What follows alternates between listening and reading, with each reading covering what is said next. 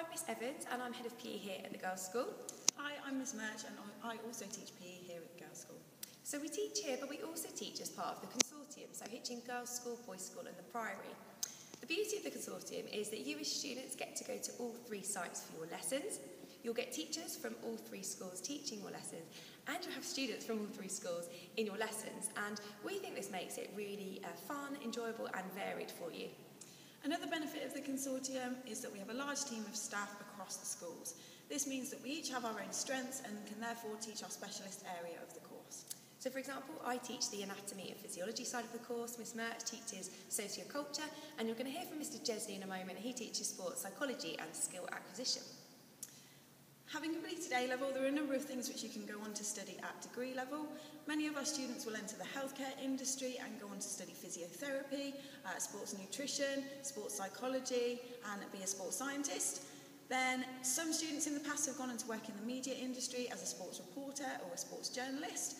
And then there's other opportunities where you may go on to be a teacher, a coach, or even go on to study medicine. Brilliant. Or a professional athlete like Mr Merch did back in the day. So yeah, we hope that's slightly helpful.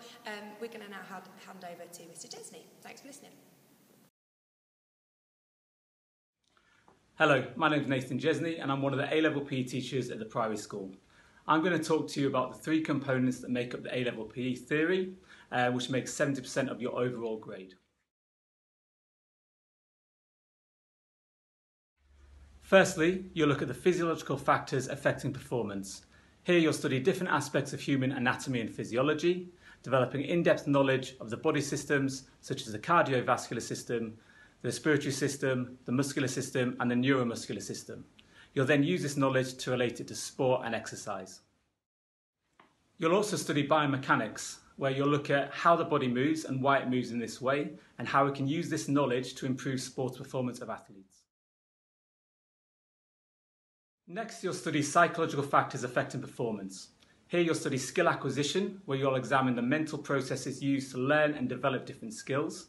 And you'll also study sports psychology, where you'll look into the study of the human mind and how this will affect behaviour. We then use this knowledge to examine how we gain optimal performance from athletes. Lastly, you'll study social cultural issues in sport. Here you'll develop knowledge of how sport has evolved over the years, and you'll develop an understanding of how sport fits into our society. You'll also examine different cultural issues which come into play when discussing sport.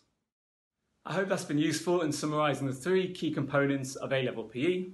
Thank you very much for listening, and we hope to see many of you next year in our classrooms. Morning, welcome to Teaching Boys. My name is Mr Cornell. I'm Head of PE here at the Boys' School. Obviously we teach part of the course as part of the consortium at the school. Mr Bajak teaches the practical element and he's just going to talk me through a little bit of that. Morning, I look after the non-assessment part of the course, often referred to as the practical assessment. This includes 1 practical activity of your choice from an approved list and an evaluation analysis of performance, which involves watching a live performance or a video of your preferred sport and formulating a 20-minute oral talk incorporating all areas of the theory that you've covered, which include physiological, psychological and social cultural. This equates to 30% of your overall grade. We do make time for practical lessons with the odd trip and the annual visit to the bowling alley. Brilliant. Sorry we can't see you in person. If you've got any more questions, feel free to get in contact and we'll do our best to answer. Speak to you soon.